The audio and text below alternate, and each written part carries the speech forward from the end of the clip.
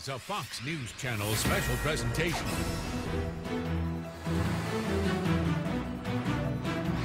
On the Brink, answers from the abyss. Now, Neil Cavuto. France is ahead of us.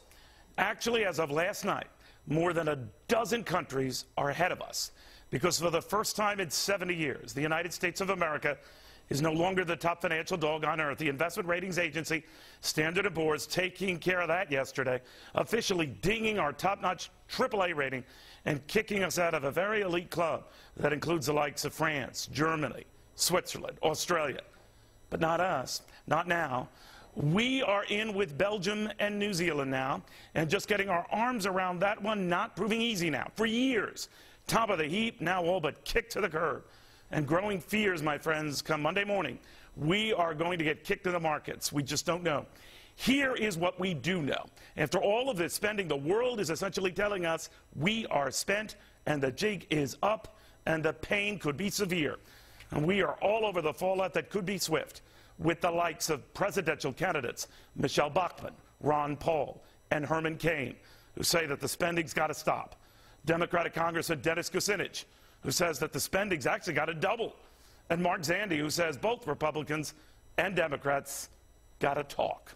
But before that, first this, and the latest, what's happening right now. Georgia Republican Jack Kingston calling on Congress to reconvene immediately to pass a new deal with more cuts in the wake of the downgrade. The congressman will be here later this hour. China taking a shot at us, wasting no time saying it, I quote, "The good old days of borrowing are over." In Europe, G7 finance ministers will meet this weekend to discuss the impact of the downgrade, and the Dow losing 700 points this week, and that was before the S&P announcement. Saudi Arabia, the first market on earth to trade on this news since this news, and it wasn't pretty. Stocks there down about 5.5%. Banking issues in particular getting clobbered. The problem here is not the downgrade, it's the debt that brought it on. A message that seems to be getting lost in this drama, but not with my next guest, Republican presidential candidate Ron Paul, on the phone. Congressman, you weren't and aren't surprised, but what now? Well, it looks like we're in for big trouble because we haven't dealt with the problem. You know, I'm surprised it took them so long to downgrade. I didn't think, it should have had that rating for a long, long time. But people are coming to the realities. But, you wonder about S&P because they're usually pretty slow.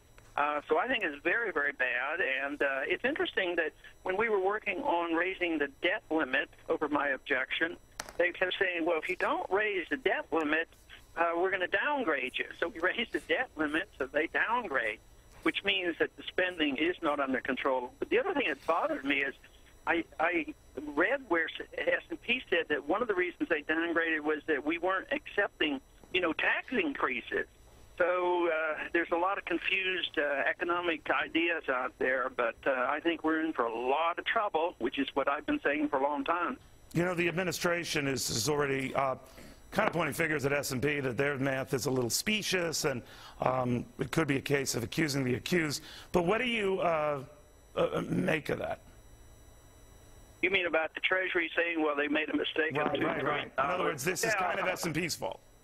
Well, the Congress is making even bigger mistakes because they keep talking about slashing and cutting and all this, but there have been no suggestions of cutting anything. It's always the cutting from the baseline, which is a steady increase, and finally the people who are looking at the bonds are realizing it. But to me, it's interesting that although they're downrating it, still the world are buying our Treasury bills and our bonds and our interest rates along. For now.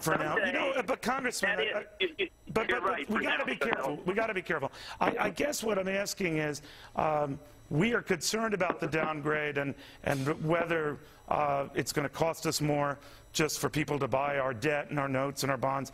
And you're quite right to point out that people have still been pouncing on our securities as good havens.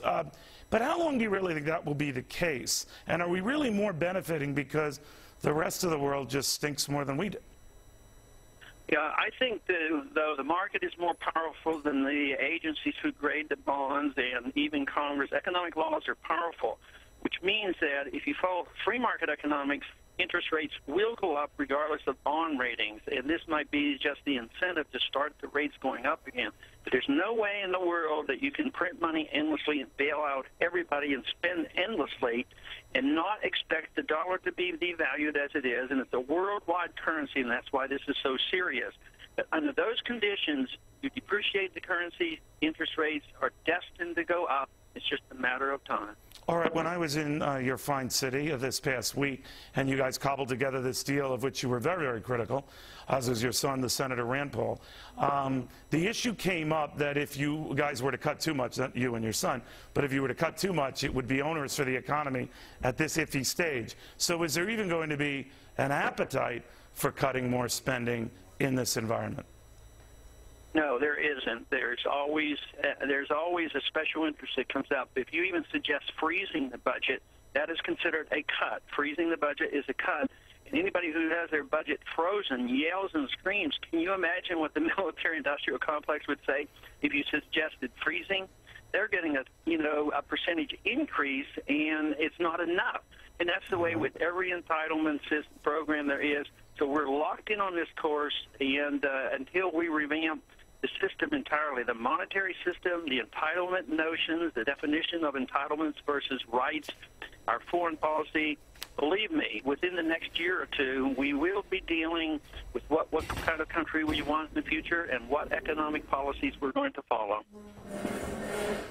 You know, it's interesting. I guess it's hard to gauge right now, Congressman, but a downgrade could lead to a lot of messier things, but we'll have to watch extremely closely. Congressman, thank you very much. Always good seeing you.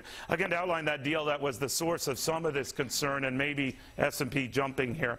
This $2.1 trillion debt deal you hear so much about is $2.1 trillion over 10 years, but 70% of those cuts come after the year 2017, $28 billion over the next year. Hence this criticism by the part of S&P that it really wasn't much better than the paper it was printed on. Anyway, the stunner from the White House this morning is no word from the White House this morning.